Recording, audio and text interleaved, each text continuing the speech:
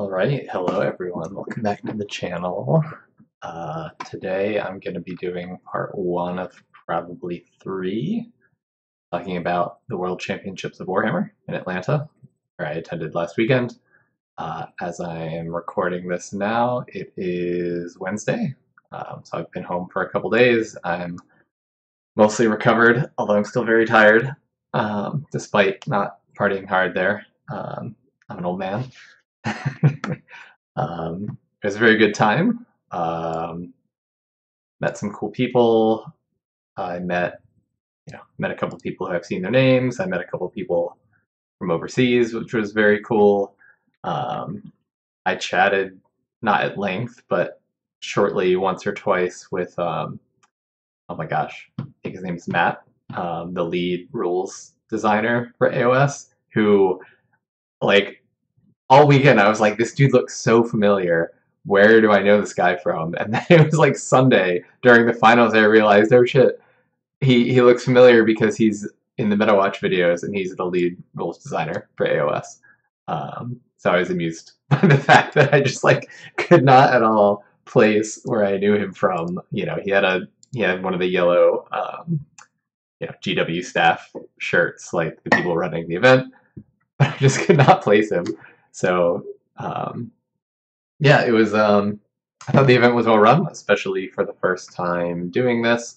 I talked to him because all of the judges and like staff were all walking around for much of the time, just like checking in with people, seeing how things were going. You know, oh, how's your game going? Oh, your army looks nice. Trying to keep people on track of for timing and the rounds. So like judges were going around asking like, how's the game going? Are you behind? Are you looking good? You know, just staying on top of things if like they were going to be needed to help talk out a game or, you know, help in any way. So I thought that all was done very well. Mike Brandt has a great announcer voice. I'll give him that. He did a good job kind of officiating the event as the lead TO type person. Oh my god, other high level thoughts. I would totally do it again.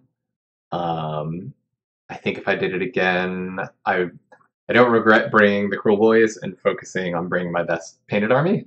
But I think if I did it again, it would be nice to win some more games, and I would bring something a little bit more competitive. So to get right to results, I'm not gonna be coy about this. I won 2 games, so I went 2-6. I obviously did not expect to get out of groups in the top 2 by any means. I did not expect to be in the winner's bracket at all. I thought there was 0% chance of that. My goal was to win 4 games. I was hoping I could go 4-4. So that did not happen. I won 2, lost 6. I will say, I'll get into this more later in the videos. I do think game 1 was winnable had I played it better and had just a little better luck. I think game 2 was also winnable, and I think I actually lost that one off of an incorrect judge ruling, which is sad and frustrating, but I'll get into that. I think in this video I'll just talk about day 1, which was games 1 and 2. In the next video I'll talk about day 2, which was the 3-game day, and then I'll cram both of the last 2 days into part 3. That's kind of the plan for this coverage. I'll talk a little bit in this video about like the overall standings and like what all went down, as well as the paint judging and all that stuff. So I'll do overall standings in this video, and I'll talk about my games at length after that. So yeah, went 2-6 again. Game 1 was winnable. My opponent was definitely better than me. Game 2 was winnable. Game 3, I had just no idea what to do against the army I faced. Game 4 was winnable, and then I think my last 2 matchups just felt like very bad like matchup losses. So I went 2-6, but I felt like 4-4 was a reasonable goal, and I could have hit that with a little bit better play and just like a little bit better luck, asking a different judge for ruling, stuff like that. Um, so I was happy coming out of Worlds 2-6. It was 87 of the best people in the world, best AOS players in the world. Like you can't be sad about winning 2 games. Um, I think these standings um, include paint judging, but I'm not sure because I see here that I'm above some people who had 3 wins. Actually, no, I think this doesn't include paint judging then. So even though I had 2 wins, I am above some people with 3 wins because I did have more battle points, I guess, than them. So I had 143. This person had 132. Um, no, they had. All right, John had 184. So this must also include paint judging. I should go to games. I should go to Warcom because they had a blog going on the whole time that had the like live standings on it. So if you wanted to follow along live with the standings during the event, you could have done it there. Let's see if I can find this.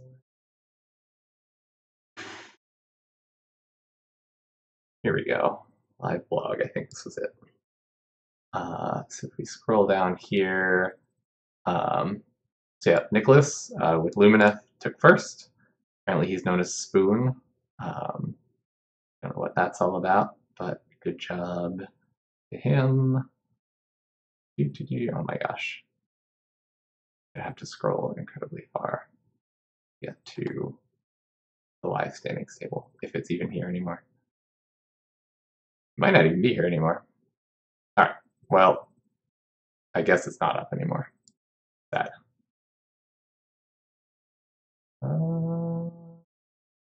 It was probably at the top. All right, well, anyway. Turns out the table I'm looking for is not up here anymore. Oh well. I think this includes paint judging. So I didn't come at the bottom. There were some people who only won 1 game, although few and far between. Josh Bennett had to drop actually due to like a family emergency. I was supposed to play him round 5, and instead I played a local who subbed in for him. So I think only like 2 of these games, maybe 3, were actually Josh, and the rest were the sub. And he was not somebody who qualified, so he was just, no shade to him at all. Thank for him for stepping up and subbing in, but like probably a little bit outclassed here by everyone else. And I did play him, so I'll talk about his list when I talk about that game. You can see, other than that sub, nobody had 0 wins, which is awesome. And actually, nobody was undefeated for the weekend as well. So I feel like that speaks a lot to the level of competition and the level of people who were playing. Was even at the very top, in that winners bracket, nobody in that bracket ended up undefeated for the weekend. So yeah, I think Nicholas must have lost a game in the bracket, and I think Tom got out of his group at 4-1. So, and Phil must have lost the last game of his bracket too. Yeah, so not everyone who got, mathematically, obviously, not everybody who was going to get out of the bracket would be a 5-0 because it was the top 2 of every bracket. So necessarily, some of the people who got out of their group into the championship bracket had a loss. But anyway, yeah, Nicholas, like I said, won with a techless list, no sentinels though. So this was a Calgrave, a Cathaller, techless, Blade of Eltharion, 10 Wardens, 5 Blade Lords, and then 2x5 Dawn Riders, 3x5 Dawn Riders. That's cute. And then 3 endless spells. I heard some people saying, like, I don't know how he's winning with this list. I guess techless is always good, and Dawn Riders are very fast. But I didn't really see any of his games, so I don't know. Tom was playing Skaven with all the bells. I had, oh my god, do I have the picture? I don't have the picture in my little gallery here. I took a picture of it was Ted Mahans, I don't know, and Matt. I hope I'm getting his name right. Matt, the AOS rules lead. We're both watching the finals as the finals were happening, and I got this great picture of Matt, the AOS rules lead, just like with this absolute look of like disgust on his face watching the finals, and I was just like, that is the look of a man who is figuring out how he's going to nerf Screaming Bells in the morning on Monday or whenever he gets home, because it was just a little bit gross. He was running Plague Furnace, 3 bells, 2x15 sensor bearers, and then I don't think anything else super mattered. The Skavix Plague Pack was pretty popular. Did have some clan rats and a plague priest. Yeah, the final match was interesting. It was a double elimination bracket, and since Lumineth won the first game against Tom, but Tom was at the top of the bracket, so the Lumineth had to beat him again. Spoon Nicholas had to beat Tom again. And everyone was like, ooh, the last, like, if that happened, then the last round was going to be on Powerflex, which seemed very Lumineth favored because you get points for having acolytes standing on points in that, and Tom didn't have any acolytes, where the Lumineth did. And you also get points for killing wizards, so if Lumineth did kill, like, the Greyseers, that would be more points for the Lumineth. And it just seemed a very, that was a very difficult map for the Skaven to compete with this Lumineth list for the final. The other people in the bracket were Phil with Gitz, Rania with Soulblight, Christopher with OBR, Tom with OBR. By the way, this was OBR was the Crematorians list that I thought was silly that was in my group. So nuts to me, because it wasn't that silly. It was just 6 Immortus Guard, 2x5 Death Riders, and characters, double Mortark, which I guess still has some legs to it. And I'm sure also he played it very well. It's good for him. Tom was playing the Morghast list. And then filling out the top 8 bracket was Carson with the Meat Fist list and Benji with Big Wog, which I don't know which Big Wog list this was. Wargog Prophet, Weird Knob, Mega Boss, War Chanter. Oh, that's weird. This doesn't have Gobsprack in it. It had Brutes, Gut Rippas, Gorgrunches. You have to have something Kruleboyz to enable the Kruleboyz tactic. Because that's part of what Big Wog does, is just get an easy 5 tactics. So yeah, this is just Iron Jaws with, instead of Gobsprack, Gut Rippas. So, alright, cool. Alright. Talk about painting a little bit. As I said, I brought my Kruleboyz because they're my best painted list, and I was working my butt off for like 2 weeks before, trying to get them like a step up from where they were. So going cross-eyed, just painting little stitches, modeled onto all of the robes and stuff like that, and finishing my last 10 Gut Rippas and my last Shaman. I ended up coming in a 4-way tie for 4th place in painting, so just below the podium. From what I saw, the 1st place painting list, the moment I saw it, I was just like, yep, that's 1st place. Like, there was literally no question, no competition, that's 1st place. 2nd place was very good, but I would say a minor step down from that list. And then I felt like, I don't know if I actually got a good look at the list that ended up coming in 3rd for paint. But I felt like it was kind of, 1st place was very clear. 2nd place was a minor step down from that. Like, definitely wasn't going to beat the 1st place list, but was a cut above 3rd place. And then I felt like between 3rd and that tranche of like 4 people in 4th place, I felt those were more comparable.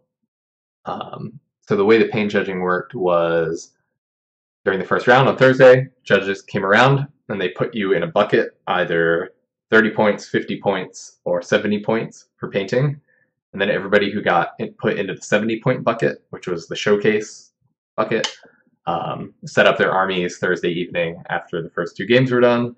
And then the judges came around and judged in detail all of the lists, all of the armies. And they could give either, so there were 3 judges, and each of them could either give between -5 and +5 to that 70 points. So you could end up with anywhere from, if you were in that 70 bracket, you could either end up anywhere between 55 and 85 points. So I ended up at 76, so I was positive from the initial 70 ranking. And I don't know what like first had. I assume first was like, 83 to 85. Second place was probably like 82. And then third place, I would guess, was like 78, 77 maybe. Just like a tiny cut above the 4th place group. And then, like I said, there were 4 of us at 76 for painting. So I was very happy with that. The painting level was a little bit higher than I expected. I wasn't sure if anybody would be bringing like an incredibly gorgeous army to this, but does make sense now that I think about it, because some events did hand out their golden ticket to like the best overall winner rather than the best general. So there were some people there with very nice armies. I do have some pictures of those, which I can pull up now. So this was the first place army. This was just an absolutely gorgeous Nurgle army that was basically flawless. By Tom, I think something. Let me just look for Nurgle. Yes, it was Thomas Oliver. Won first place for painting. And I believe he's on Instagram as Tomo Paints. If you want to look at TOMO Paints, if you want to go look him up and follow his stuff, it's probably worth it, because like I said, this army was just gorgeous. Yeah, just like I said, I took one look at it. Like I said, I took one look at it and I was like, this is first place. This is ridiculous. So cannot be mad about losing out to that. I think I had one more, right, I had a better close-up of this. So like, even the plague bearers, the little boils on the stomachs, he painted as eyes, and they're like, they've got irises and pupils and highlighting, and like, geez, man, well done, well done. That's all I can say. Some other nice armies. I was almost surprised this might have been in the top 4 chunk with me. I'm not sure though, but I thought it was a very nice Khorne army. Sorry, this is taking a little bit to load in, like full resolution. But yeah, I thought this was a very nice Khorne army that caught my eye. Just pretty clean. I could have seen this being in the top 4 trench with me. This was John Moretka's army, which I know was in the top 4 with me. So a nice Soulblight army with some conversions and some nice painting. Really like the 2. This is the Zombie Dragon and Neferata, which you can see Neferata is a converted Stormcast dragon.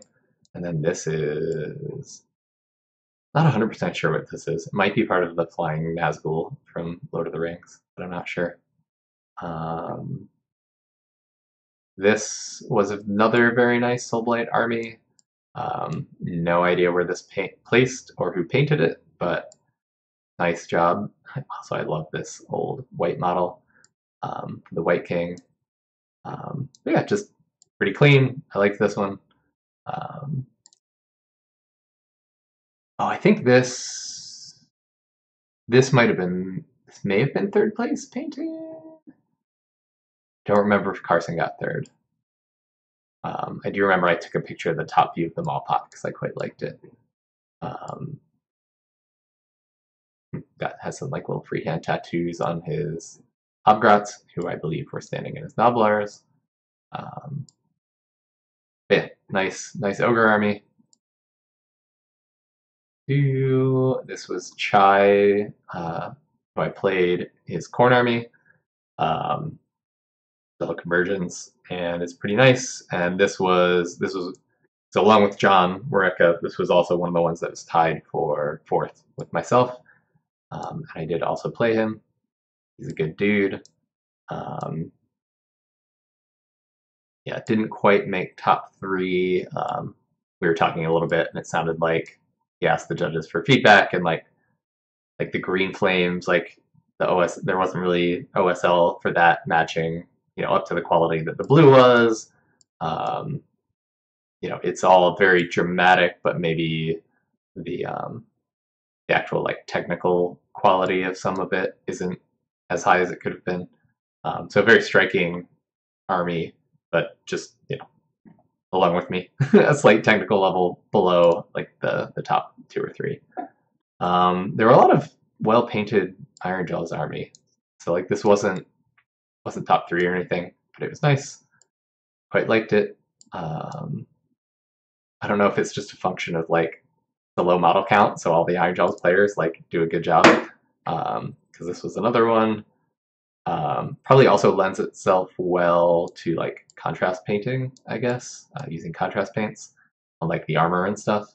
So pretty easy to like, pretty good army to like slap chop and have a good looking army. I'm not saying that's what either of these did. I'm just speculating.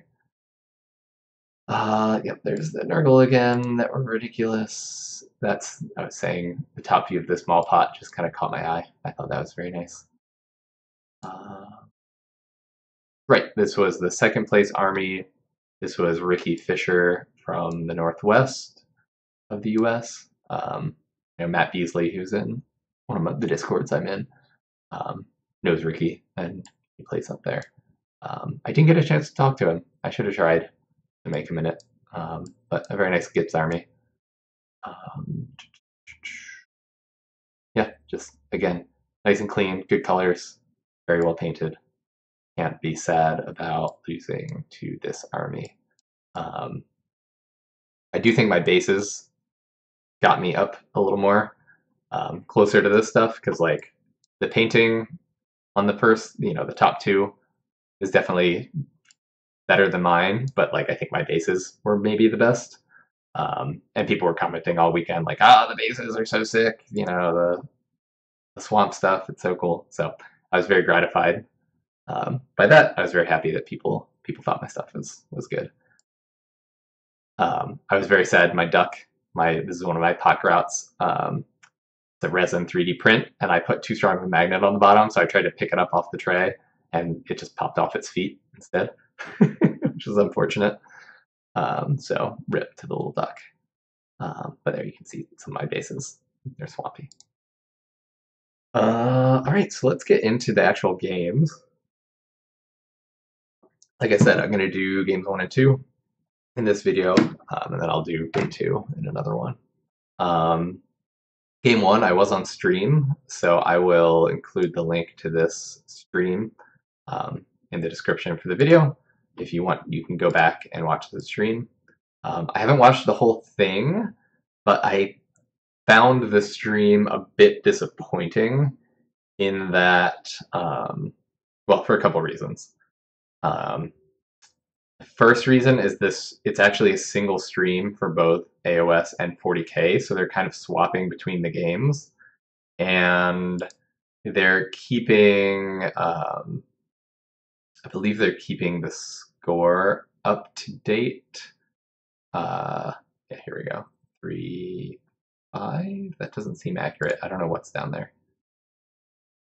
Might be score. Oh, he got 5 first turns though. Anyway, we were also, I think we also were, so we had a little tablet next to us where we were keeping, like we were putting in our scores, and we didn't fully understand the format of the thing we were putting the scores in. So the scores, maybe this was our fault, the scores were wrong for a little while. But I'll go through what the score was every round as I'm going through it. Oh, that's nice. Green. There we go. But yeah, here you can see, they're swapping between 40K and AOS, which was like the worst of both worlds because it made nobody happy. The 40K players were always sad when the AOS stream was on, and the AOS players were sad when the 40K stream was on. And the other thing, so that was one thing that was not ideal for this. I do think, like GW, you figure out how to have 2 separate streams. I have confidence in you um, for next year. The other thing from watching the stream a little bit, the commentators did not seem super knowledgeable, particularly like about the game or about AOS, and their commentary wasn't really like they weren't giving commentary on what was going on in the game really. Like they were more just talking about like, oh, this is a sludge raker, he's a hitty monster, like, oh, the armies are so cool. Maybe I don't know. Maybe later in the stream it got more into like what was actually going on. Um, but yeah, just from what I saw of this game, the quality of the commentary, it was almost more just like color commentary more than like, oh, Ricky's trying to do surround and destroy. Oh, he miscast this thing. That's gonna blah blah blah. So yeah, I think they could level up the stream a little bit next year. Do separate streams for AOS and 40K at least, and maybe have I don't know. Maybe I'll have to go back and watch the stream for the finals. Maybe that was better. But have maybe have a little more knowledgeable commentary about like what is going on in the game and a little more play by play rather than just like generic, like more general like comment, not color commentary was kind of from the 15 minutes of this I watched seemed to be more what they were doing. But it was cool to be on stream. I've been on stream at Tables and Towers, and I didn't really find it intimidating or anything. I was kind of expecting, I was going into Worlds kind of expecting to get my butt kicked, and I was like, if that happens on stream, that's fine. I was not really stressed by it. I wasn't really worried. And it was cool that my friends back home, I was texting everybody like, I'm on stream, go watch this. So going back and watching the video, I was like, oh, I can see one or two of my friends commenting in Twitch chat. Was very cool that they got to watch live or semi-live as I was playing. So yeah, that was cool. Who was I playing? Round 1, I was playing. Let me just go to myself and pull myself up. So round 1, I was playing Damien Avon from France. He seemed like a good guy. And he was playing Skaven without the bells. So this was a Thankwall list. And whatever this, in one of my previous videos, getting ready for WCW, just got a couple Grey Seers, Thankwall, Plague Priest, this new Skavik guy, 3 units of Clan Rats, 2 units of 15 Censor Bearers, and 2 Warp Grinders. So, both Censor Bearer units starting in reserve with the Warp Grinders, and then you've got 3, in this list, you have 3 chances to fish for that 9-inch charge. He told me right off the bat, he was like, explaining his list, blah, blah, blah, and he's like, I have the Triumph for re-rolling charges. And I immediately was like, no, you don't. Your list says you have Indomitable, and it surprised me reading your list because I was like, why doesn't he have the re-roll charge Triumph? But I was like, yeah, dude, sorry, but it says on your list you have Indomitable. So he was like, oh, whoops, I don't know if that was a mistake. Whatever. I don't think he was like trying to pull one over on me, like, oh, I think this game it would be better to have the reroll charge. I think he probably just messed up and put the wrong one on his list, or just forgot which one it was. But this is why you review lists beforehand. Is I was like, no, you don't have that Triumph. You have this one because that's what your list says. So good to be prepared. Let's see. I took a couple of pictures. So just talking. Oh, I was going to talk about this general stuff about the tournament. So you can see here, they gave us this nice like printed out packet with all of the rules for the weekend, and it also had printouts of all of the battle plans, which was nice. So you could have, you could be looking up other stuff in your rulebook in your GHB, or have that, open to a page where you're going to need some rules, and still have the battle plan rules open from the packet, which was nice. one, I think Towers in the Tundra. I think the printout was before the FAQ that changed one or two of the battle plans, so that was a minor unfortunate thing. And then terrain. So every table is pretty standard. We had two pieces of cover that were basically in the corners, and the stuff on top you could just move. It was just there for looking nice. And then we had every table had a garrison, basically in the middle of each deployment zone. And then every table either had two impassable pieces in the middle and two wildwoods on the side, or in the other corners, whichever corners the cover wasn't in, or had the two wildwoods in the center and the impassable in the other corners. So that is fairly reasonable, but I would have liked a little more variety in the setups of the tables. So yeah, we just had two options. It was either the wildwoods in the center or the impassable in the center, and then the other one in the corners. It would have been nice if some of the tables had like the garrisons in the middle, or the cover in the middle, and like the impassable and like somewhere else, and just like a little bit of a different setup. And you could even do something like order your battle plans so that your train set up for one day, you know, is going to work for every battle plan with the location of the objectives. And then like the next day, switch them up a little bit in a way that's going to work for the other battle plans for the next day. Because it got a little bit, it got a little bit stale just being like, all right, I know it's either going to be impassable or wildwoods in the middle every game, no matter what. It was just a little bit lame. It was a little bit lame. I guess it was a pretty fair way to do it. It also did it feel bad? Yeah, it felt bad. I hit Sylvaneth on a table where the wildwoods are in the middle, which felt bad. But that's not like the fault of the general strategy, the way they did terrain. It was just the luck of the draw for a table. Right, so that's the basic layout of all the tables. My first game was against, like I said, Damien with Skaven. This was most of the way through deploying. As I said, I lost this game to a couple small mistakes, and I had a little bit of a tricksy plan for turn one, and I think I should have committed even harder to my turn one plan to make sure it worked. Knowing that, you know, I knew I was going to get turn one, I should have committed to it even a little bit harder than I did. So I will explain in a second. But just to go over deployment, he had null holes, 3 null holes, as you can see.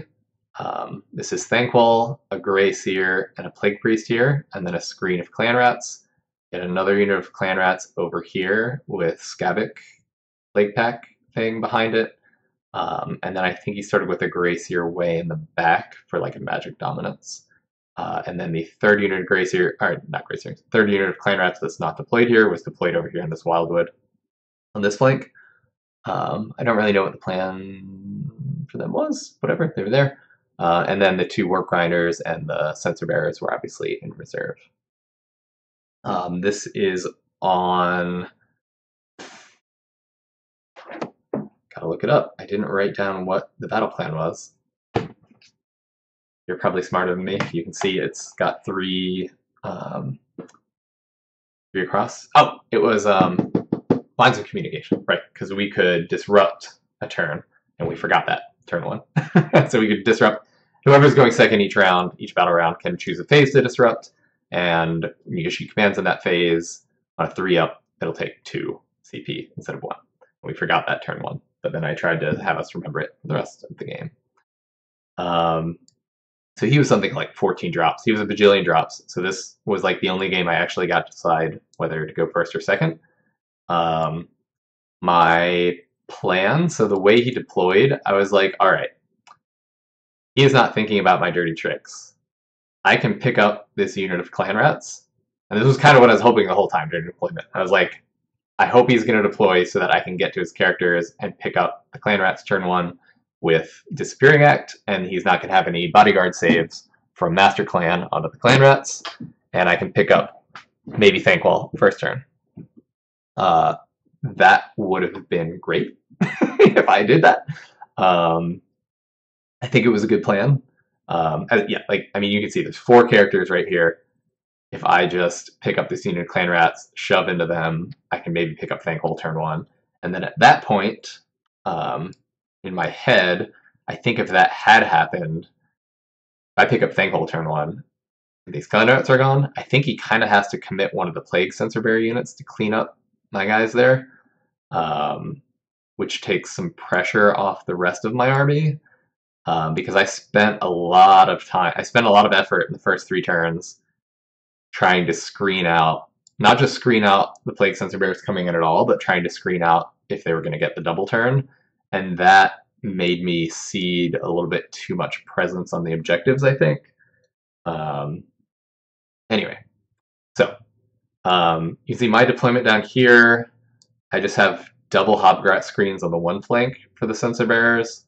I have 10 and my 20 Gut Rippas. I have the Killbow on the flank. I think James walked by and was like, is that supposed to be there? And I was like, yeah, it is. I mainly wanted, I don't know, I was like, the Killbow is semi-expendable in this, and like, if that is a layer of screen against the Sensor Bearers when they come in, that's fine. I have my 3 Bolt Boys, and I think there was a Shaman behind Gobsprak. Gobsprak, Shaman, garrisoning this was a garrison, was the 6 Bolt Boys, Bloodraker, Ashtooth.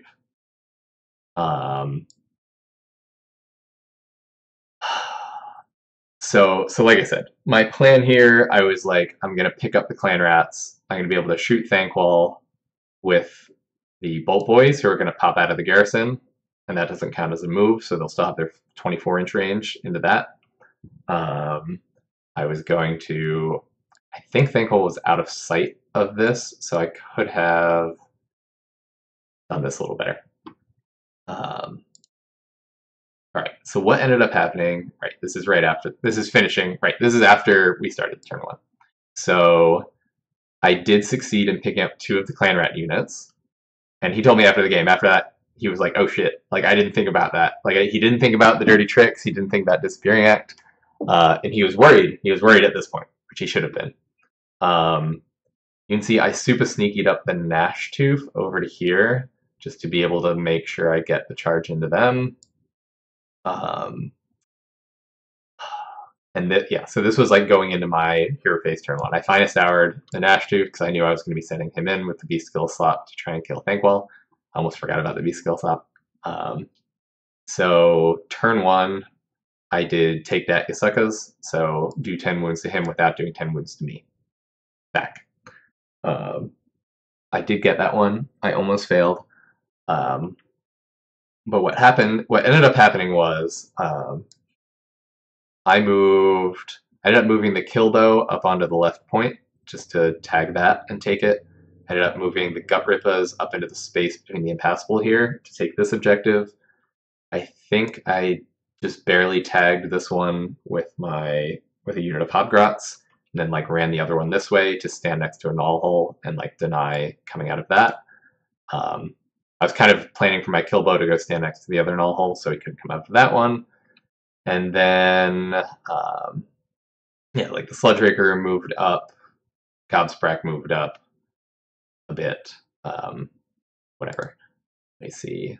Yeah, so this is essentially end of turn 1. So you can see I just moved everything up. I tagged some points. I put the Bolt Boys out, and then Ashtooth did get in to Thankwall. So what ended up happening this turn, and I'll explain what I think I should have done, because I think I could have won this game if I had gone harder on my turn 1 plan into Thankwall and rolled better.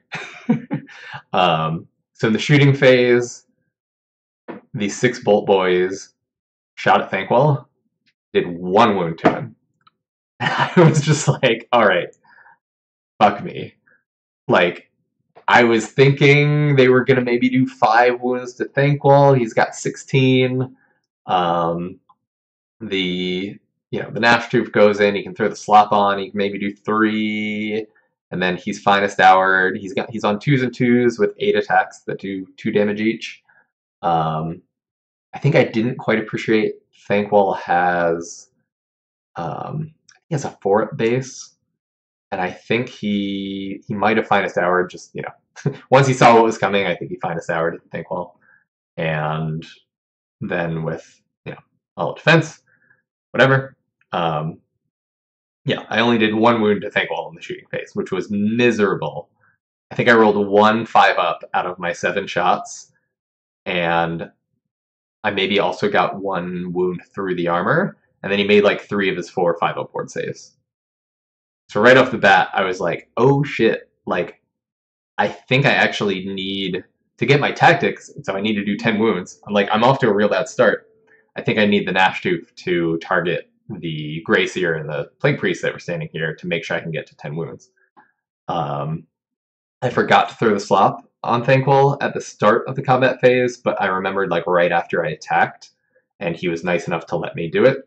And I actually rolled the 6 for the 2d6 mortals, and sadly I only rolled 5. So I rolled like well below. Yeah, it was lucky to hit the 6, but then once I hit the 6, I rolled below average on 2 dice for the number of mortals that I did to him. If I had remembered, yeah, there's a world where I remembered to do that at the start. I hit the 6 and did some wounds to him, and then I put everything into Thankwall from the Gnash Tooth. And if I don't kill him, at least hope to get him next turn, maybe. But instead, I split my attacks between the Grey Seer and the Plague Priest, just making sure I could get to 10 for my tactic. So I killed the Grey Seer, and I think I did 3 or 4 wounds to the Plague Priest, so I didn't get both. I just got the Grey Seer. And he did 9 wounds back to me. So I was within a hair of failing my tactic because of that. He almost got the Gnash Tooth. But instead, I got 5. I think I'll just go through the rest of the game before saying what I think I should have done first turn. So the rest of the game ended up being a tale of me never getting Thankwall. So he heals D3 at the end of every combat phase, which is just miserable if you don't one-shot him. So after turn 1, I had done like so I rolled 5 mortals, and then I think he saved 1 or 2. But after turn 1, he was already back up to only having taken 2 wounds, and then I think in his turn he rolled a 1 and healed back up to only having taken 1 wound. So like I put all that effort into maybe getting Thankwall turn 1, and like by my turn 2, he was basically back to full already. And for my effort, I had gotten a Grey Seer, and that did not work out well for me. In his turn, he moved up onto. Is this the point? Why is that here? I should have known some timestamps here so I could show you on the video.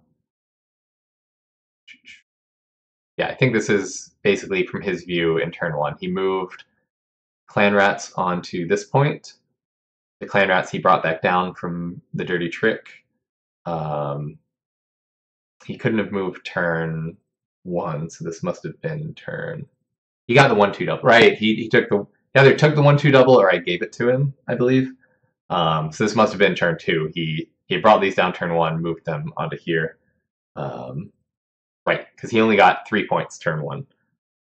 So he did magic down turn 1, and then he took this point back with the unit of Clan Rats that I didn't pick up with my Dirty Trick, and then he couldn't take either of these because those Clan Rats had to come down in his deployment zone at the end of his move phase, so he didn't really have stuff he could take these points back with. So turn 1 worked out fairly well for me points-wise, even though I didn't do what I wanted to do by killing Thankwall. If I killed Thankwall, I think I would have been in a really solid place to go on to maybe win this match. He could have committed putting one of the Plague Sensor Bearers down to make sure he got the 5 points turn 1, and I kind of thought he was going to do that, but he decided not to.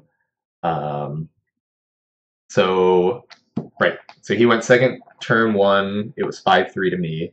Turn 2, he, I think turn one he had hit one of the Great Plagues, whatever it is. He had like rolled the 6 on the prayer to get the power up so that all of his prayers were like rerollable or on 2-up, whatever the buff is. So turn two, turn two, I decided, since I was going second, I decided to disrupt the charge phase in case he was going to try and bring down the Plague Sensor Bearers to make it harder to reroll the charge. And I also, I think I also had Boggy Mist up. I believe I had kept a shaman out of, this shaman I think was out of dispel range, so he cast Boggy Mist. Because I said that was going to be really important to keep that up for when the Plague Sensor Bearers come down, to make them a 10-inch charge the turn they come in, and basically assume that I'm safe. And then if he gets the double, he's only getting them in one turn. So I was feeling good. I was feeling okay at this point, despite not getting Thankful. So this is his turn 2. He took back, he had this point. He took back this point. He had corrupted from his perspective, the left objective, from my perspective, the right objective. So that only the Skavix Plague Pack could hold that. This is another mistake that I think I made. I think instead of picking up the Clan Rats unit on my left, I should have picked up the one that was in front of that Plague Pack unit, so that if he wanted to take any objective, well, I guess he could have taken the left one with the Clan Rats. But the Plague Pack thing, where if the little dudes are on the objective and it's corrupted, nobody else can contest that objective. Turns out it's really annoying when there's also 20 Clan Rats sitting between you and the guys you need to kill to be able to contest the objective. It wasn't that big of a deal because my game plan, I had decided to fight over the left 2 objectives and just concede the right one to him anyway. But it may have been better to take that right unit of Clan Rats instead of the left one, so that the Plague Pack couldn't just stand behind them like turn 2 and hold that point. So he got 5 turn 2. He succeeded the prayer battle tactic and he took back the points. My turn 2, I made a big mistake. This is a little further along. So I hope I'm not copyright infringing their stream or something. Whatever. 10 people are going to watch this. I made a big mistake here on my turn 2. I moved up. I auto ran 6, the unit of 10 Gut Rippers, to get enough of them on the point to take this back. So I was doing sneak up. Yeah, one of the other things. So sneak up, I had to move. The kill bow. I ran it over to this null hole to be within 3 of terrain for the tactic, and then I had to auto run 6 these Gut Rippers up to the point to have enough on the point to take it back from these Clan Rats. So it was very close to fit them all in. I had 11 inches. He was slightly skeptical, but I was like, I measured it out. I have enough that I can get on the point and not be within 9 inches of the Clan Rats to have them redeploy onto the point, which would have screwed me. So I was smart enough to avoid that. The thing I was not smart enough to avoid was I just forgot that Clan Rats just bring models back in the Battle Shock phase. So I, not having any other real target to shoot at, just incredibly stupidly shot at the Clan Rats and killed a few. So then in the Battle Shock, he just took off the ones in the back, and in the Battle Shock phase, he brought them back onto the point. And he rolled, let's see, he had 1, 2, 3, 4. I think he had 9 on the point, and I had 10. So I think he needed to roll. I think he needed to bring back 2 or 3, and he did. If he had rolled and just only brought back 1, I would have been okay. But he did roll enough to bring back and keep that point.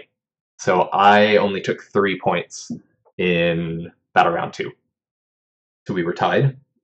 And then I believe he won the roll-off turn 3 and gave me the double, which was very unfortunate and sad for me because I wanted to give him the turn because it's turn 3 and he was going to have to commit Plague Sensor Bearers wherever he was going to commit them. So this was not the turn that I wanted to get the double. So that was unfortunate. Many other unfortunate things happened this turn. So I did Surround and Destroy. I had Hobgrats over on the one flank, I had the Killbow over on this flank, and I had a Shaman sitting back in the back. So I was like well set up to do this. This is like turn 4, I think. Yeah, so I was well set up to do Surround and Destroy. The guy who was in the back to get the Surround and Destroy in the back was also my one that was maybe still, I think he was maybe still out of range for getting Dispelled, getting Unbound. So I believe what happened is I tried to cast Boggy Mist with him, and I rolled a 1 and a 3. So I was like, shit, this is bad. But I know the Plague Sensor Bearers are coming down this turn, and I really want the -1 to charge. You can see where this is going. I said, I'm going to roll a Primal at it. There's a 1 in 6 chance I Primal Miscast, which would suck, but it's only a 1 in 6 chance, and I think I need the -1 to charge. So of course, I rolled the 1, and I Primal Miscast, and not only did I Primal Miscast, but I rolled the 3 for the D3 Mortal Wounds, plus 3 that I needed to exactly kill myself and fail Surround and Destroy. That was devastating. There was a 1 in 6 chance that I failed, that I Primal Miscast on that die, and then there was a 1/3 chance that I killed myself, and I did both. And I was just like, well, that was like, honestly, like that was a risk that I needed to take, and I just got fucked on the dice roll. So like, it happens, but like I don't consider that a mistake. I think that was a play I needed to try and make, and it just didn't work out. So like, I can't be too mad about that. Like, I can't be mad at myself for that. Like, I needed to take that risk. Damien said he was like that's, I would have done the same thing. Like, the odds were that it would work out, and like you kind of needed that. So like, whatever. But so so I failed my tactic. I blew myself up. I think I did a couple wounds to things that were like nearby, because he was, you'd see just the edge of the base. I think he was actually in the garrison. So he might have been in unbind range. Which that was another reason I was sad I rolled a 4 initially, because like even throwing primals at it, he might have unbound the spell. I did forget to say, I think Godsprite miscast turn 1, but I was going to talk about that anyway when I talk about my turn 1 plan. So yeah, so I got 3 points turn 3. His turn 3, he does Intimidate, and he finally brings down the Sensor Bearers. So he brought down 1 kind of in my bottom left flank. They were more in the this is after moving the next turn. So this is like a turn 4 picture. So he had come down back here. He was 9 away. I believe he failed the charge. Maybe he did charge, because there was there's the Killbow. Anyway, he must have failed the charge the turn he came down. The other Sensor Bearers came down up here and didn't really affect too much, other than wiping out the unit of Gut Rippers. But anyway, he got Surround and Destroy, or no, Intimidate. He got Intimidate turn 3 and 5 points. So at this point, it's 15 to 11. I'm down 4, and I'm like, ooh, I'm like digging a hole here, and I'm not going to be able to get out of it, I don't think. Because like, the Sensor Bearers are down, they're going to start killing things. Like, I'm never taking this point back now, because it's corrupted by the Plague Pack, and Hobgrots are kind of fighting it out with Clan Rats, and can actually do okay against Clan Rats, but like, they're not going to do well enough to get through the Clan Rats and the Plague Pack in time to really get me points. You can see some of them had died, and then if that really was a danger, he could have committed the Sensor Bearers over there to kill them, but I don't think he would have needed to anyway. And on the left, yeah, so turn 3, I did let into the Maelstrom, which I succeeded. I think I basically did, yeah, I think I charged Hobgrots, maybe the Gut Rippers over this way, and the Sludge Raker up into Thankwall. I did, whatever. I succeeded, led into the Maelstrom, but I still only held the middle point. I forget why. 5, 10. Whatever. I think maybe that turn I didn't kill enough Clan Rats or something. For whatever reason, I don't think I took this point back.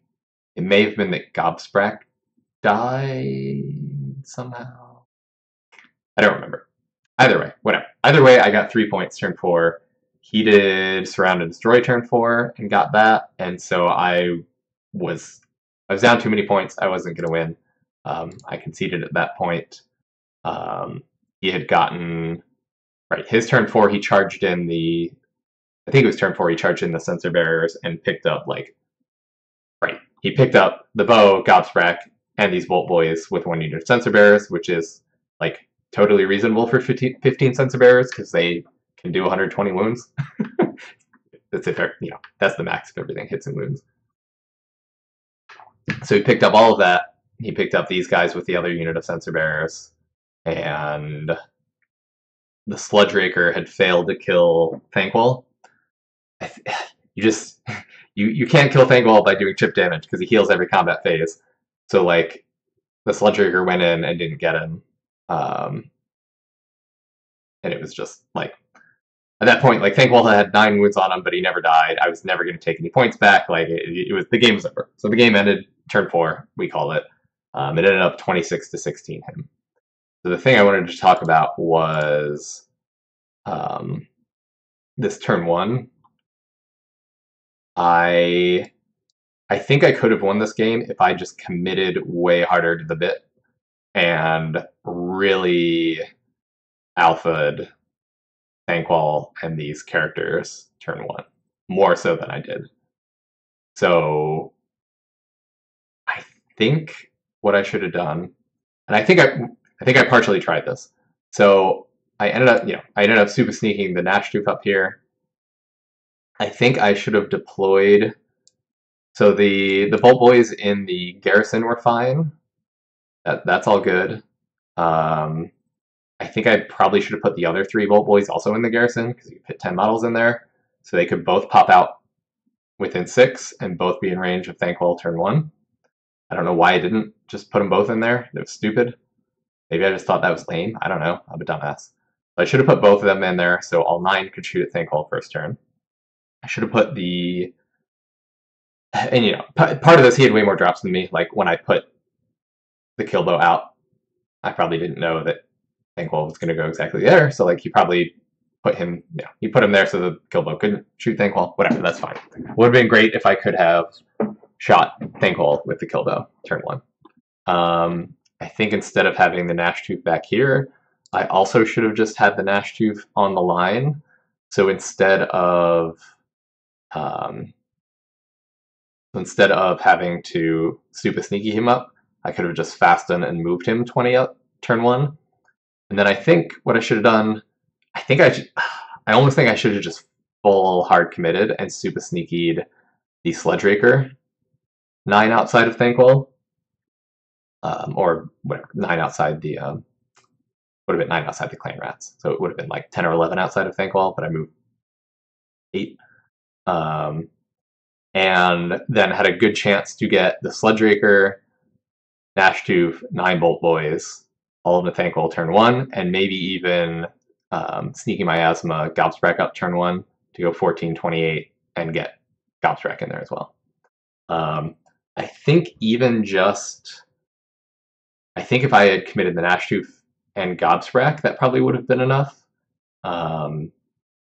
So maybe I should have actually super sneaky Gobsprak up just so I knew I wouldn't have to cast Sneaky Miasma to get up there. But either way, I think I should have committed 2 or even all 3 of my hitty characters up there turn 1. And like I said, that would have made him, he would have either lost, this is like 2 Play Priests, Vermin Lord, Thankwall. I think I definitely would have gotten Thankwall turn 1, and maybe, like, depending on ordering in the combat, like, if Thankwall was already dead or close, could have still gotten, like, the Grayseer too. But anyway, I think I was planning to Sneaky Miasma Gobsprak up, and Gobsprak miscast on his first cast turn 1. So that is the 2 wounds, I believe, on Gobsprak in the later pictures. So that part of the plan would have failed anyway, which is why I'm like, I think I should have just put the Nashtooth up on the line to fasten turn 1 and go 20, and I should have super sneakied up Gobsprak into the middle, both because, yeah, this is the game that I should have super sneaky Gobsprak up, because then he would have, I could have thrown Gobsprak in addition to the Gnash Tooth, and maybe gotten Thanquol, and then Gobsprak would have been up in Unbind range, so that he didn't have a free Magic Dominance turn 1, even if I didn't quite get Thanquol. So, yeah, this was like 100% a lesson in, if you're going to go for, if you have a plan that you think is going to work to like win the game, or like whatever. If you have a plan, you need to commit to the plan and not half-ass it. I feel like I had a plan here, but I did not commit hard enough to it, and so instead of winning me the game turn 1 potentially, it just did nothing essentially. Like, I got a Grace here. Woo, whoop-de-doo. Like, who cares?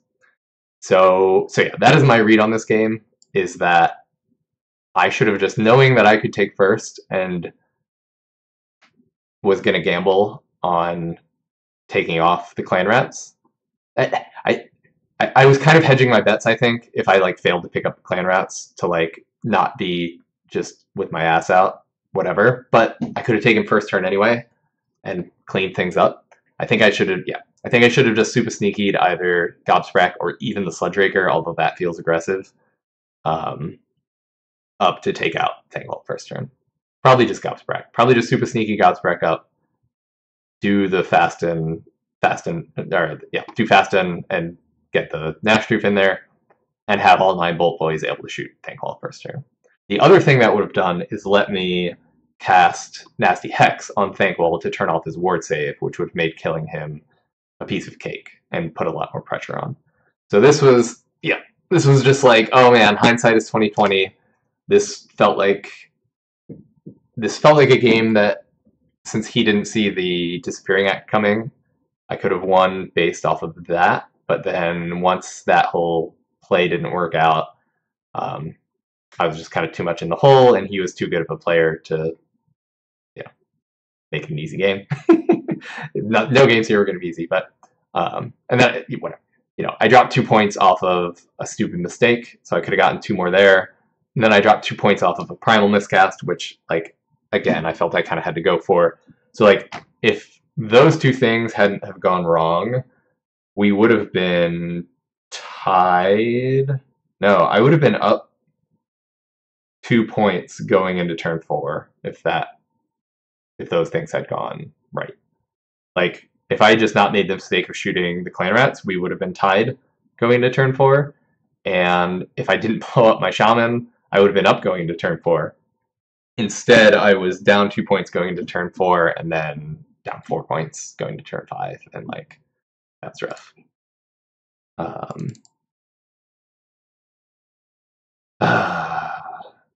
Anyway, so that was game 1. It was good to play Damien. It was fun to play somebody from Europe. I will say that there were a bunch of French guys there. I think they had the biggest contingent after the U.S. and maybe Canada. They all had like their jerseys. Like, they were all excited to be there. They had a big French flag. Like, the French. It seems like the French scene's really good. The competitive scene. Seemed like they had a good group of folks there. So great. So I lost game 1. Game 2, I was playing Victor Sivronsky, I believe is his name. Sorry if I slightly mispronounced that. Playing KO, who are my nemesis. I hate KO. But if I'm going to play KO, it might as well be with Grinning Blades, and they can't see me from outside of 12. So that's great. However, the tilting thing was round 2 was Frozen Zephyr, so I couldn't see the KO either. So my whole advantage of my army against other shooting armies is gone in Zephyr, and of course I draw into KO on that map. So like, this was the worst map I could have drawn for KO, which was really annoying. Victor has a very cool army that's like these like land boats. I mean, you can see this is a gun hauler, is this little walker. These little like bunker tunnel things are the Screaming Bridge. and he's got a very cool army. Um, yeah, maybe he was in that tie for 4th place with me. I'm not sure. I didn't take as many pictures of this one,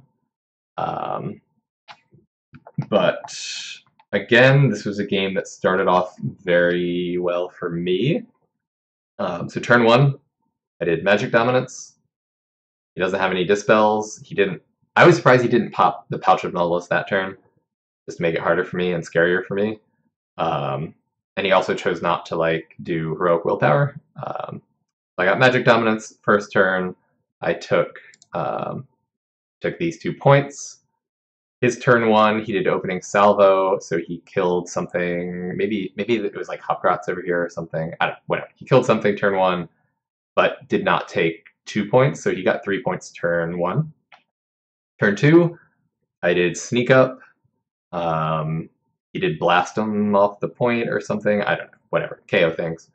But again, I got 5 and he got 3 turn 2. So I was like, all right, I'm doing great. The other big thing turn 2 was the Zephyr immediately went away turn 2.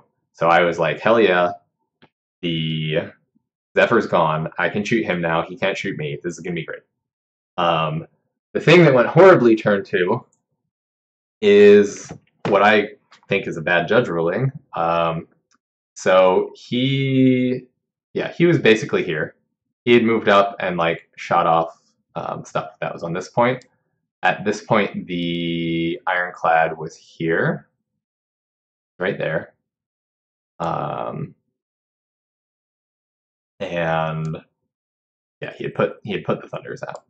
So my turn 2, I moved up a bit. I was still kind of staying out of range with things a little bit, getting ready for turn 3. Staying outside of range for getting shot back. He had committed the screening bridge to go over here to this point, essentially. I should say his turn 2. Anyway, no, I'm thinking of a different game. Whatever. Anyway, so right, turn 2, I'm moving up. I'm kind of staying out of shooting range still before I commit, and I was like, all right, the Bolt Boys, the 6 Bolt Boys, were kind of back here and out of range of the Thunders and here. But I go, all right, they're going to hop in the garrison, and that's not a normal move, so I'm going to be able to shoot you. Because this and the Thunders were within 24 of this garrison. He was kind of like, oh shit, I didn't realize that was a thing. And he was like, I don't think that's how that works, or I don't believe you, essentially. So the wording on getting into a garrison is you can garrison the defensible terrain instead of making a normal move if you are wholly within 6 of the defensible terrain. So I'm like, oh well, there's articles out there about how you can get extra range on your Bolt Boys using garrison shenanigans. I was like, look, there's articles out there about this. The wording is instead of a normal move, the wording on Bolt Boys is if you make a normal move, you go down to 12-inch range. This is instead of making a normal move, which in English implies you did something other than make a normal move. Essentially, it's governing when you can get into the garrison, not saying that you're making a normal move to get into the garrison. So if you could make a normal move, you can, instead of making a normal move, get into the garrison. So if you're in combat, you couldn't make a normal move, you can't get into a garrison. That is what that clause is governing. But he was like, do you mind if we call a judge over? I was like, yeah, sure. So James, he was great, but James, I dislike you for this very one specific thing. James happened to be the judge walking by, and we were like, hey, here's the deal.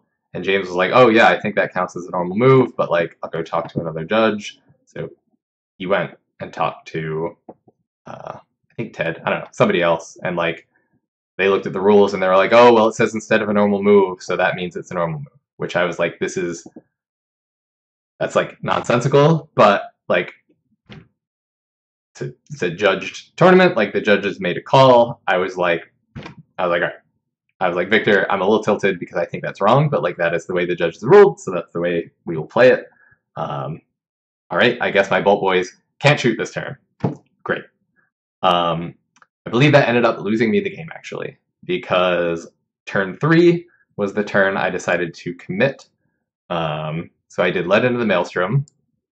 I got, I think I got the Ironclad.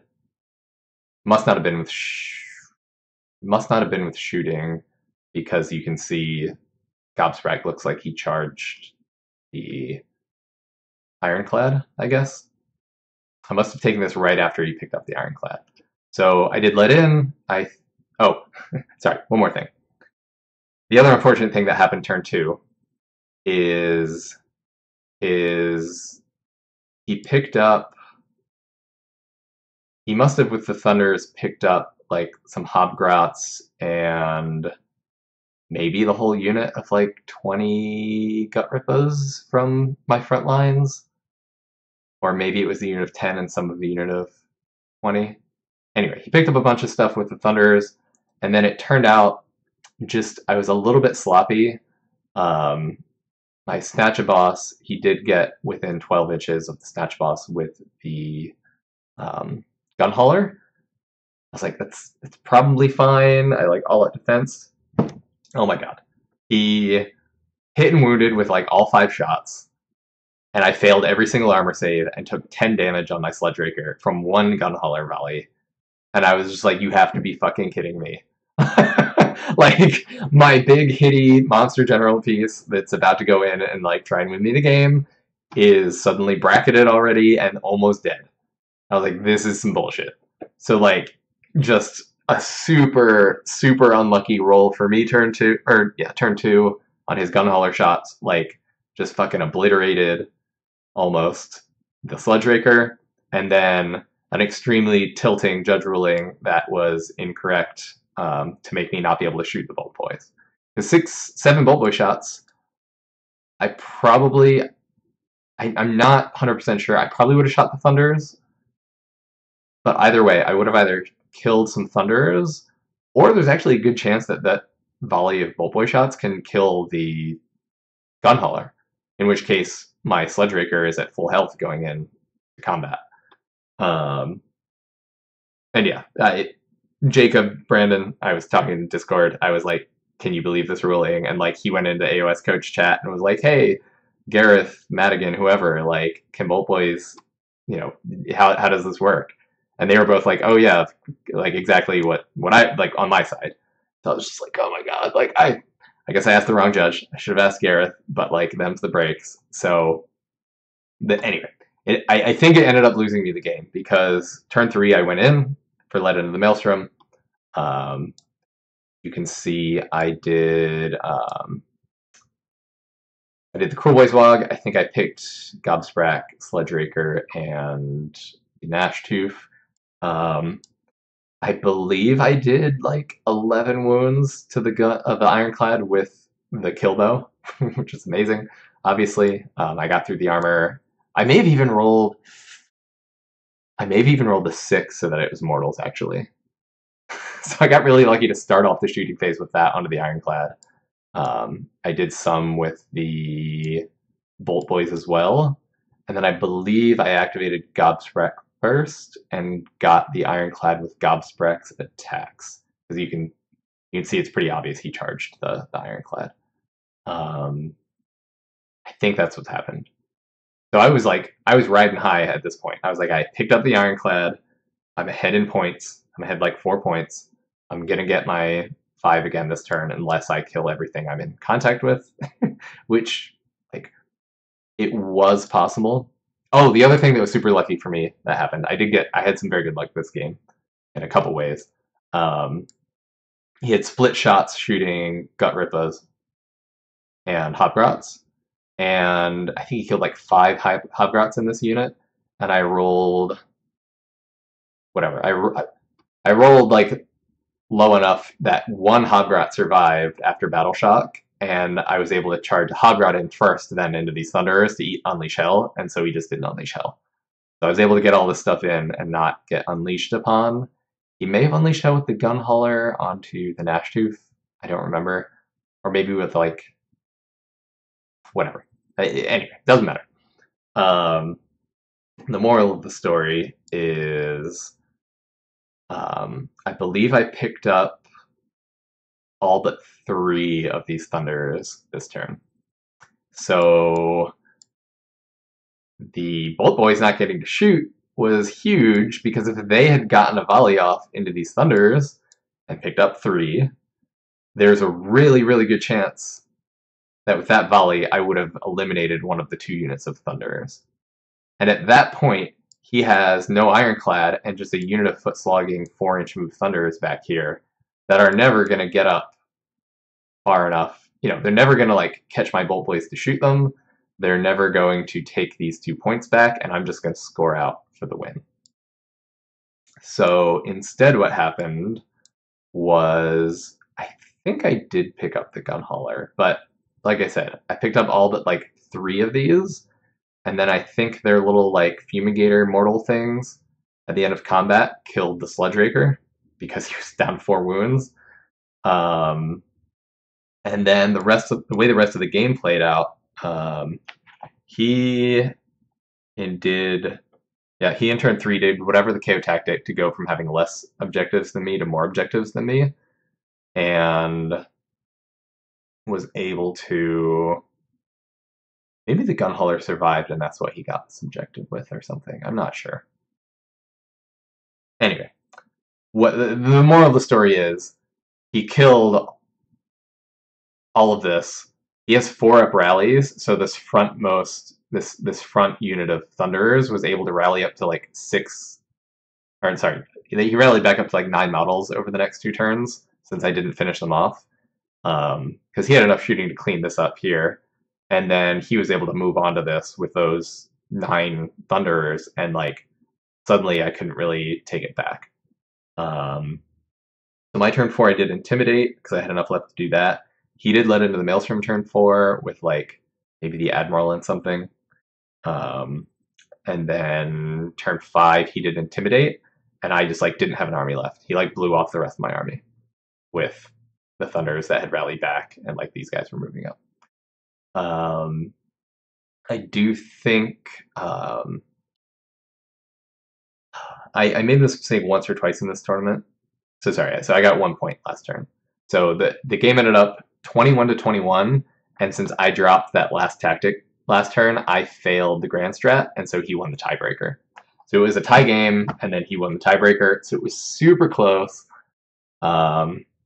So the judge ruling really changed things, I think, or at least potentially, like, that was the game, based on the fact that, like, based on how close it was at the end. And then the mistake I made is I should have pulled these Bolt Boys out of the garrison a turn earlier, so that then I had a turn where they could move and get double shots, and that maybe would have been enough to help me clean up the Thunderers that were left and still let me win the game. So there was also a mistake that I made that could have swung it my way. There were 1 or 2 times in the tournament where I was just like much too conservative with keeping my Bolt Boys hidden in the garrison. Oh, because I had also covered them in mud. And I'm actually still not sure. At the beginning of the game we were like, yeah, if you're in a garrison, you're in cover. And then like he looked it up afterwards and was like, oh, it actually doesn't say you're in cover. But then I'm still unclear as to whether 100% you're in cover if you're in a garrison. Because garrison says separately, like, you get +1 save and whatever. Kind of the same thing that cover does. But anyway, we were playing it that they were invisible in the garrison, but the turn I committed anyway, I should have just popped them out because he was going to have to be dealing with all this stuff, and then I could have moved and gotten the double shot. So that was kind of the big mistake I think I made that turn, or that game. Other than that, I thought I played it okay. I had screened out the shooting, the 12-inch shooting, as well as I could. I slightly messed up so that the gun hauler got into the sludge raker, but he really should have done, on average he should have done like 4 wounds, maybe, not 10. And it just happened that he got everything through and did 10 wounds.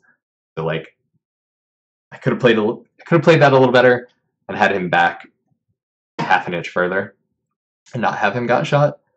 But it may have even worked out in my favor, because he may have, like, if he couldn't have shot that, he may have killed this last Hobgrot, and then he would have gotten his Unleash Hell with the Thunder unit when I went into combat.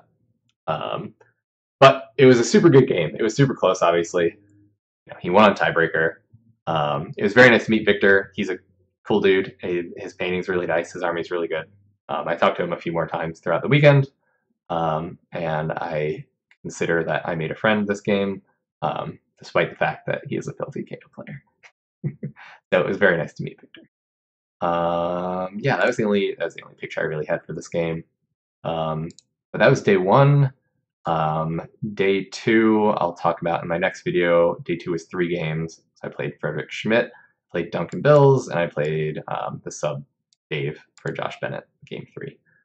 But that is it for now. I'll try to be timely about getting parts 2 and 3 up in the next couple days. It's Thanksgiving break, so certainly won't be working. But I hope you enjoyed this, and I will be back soon.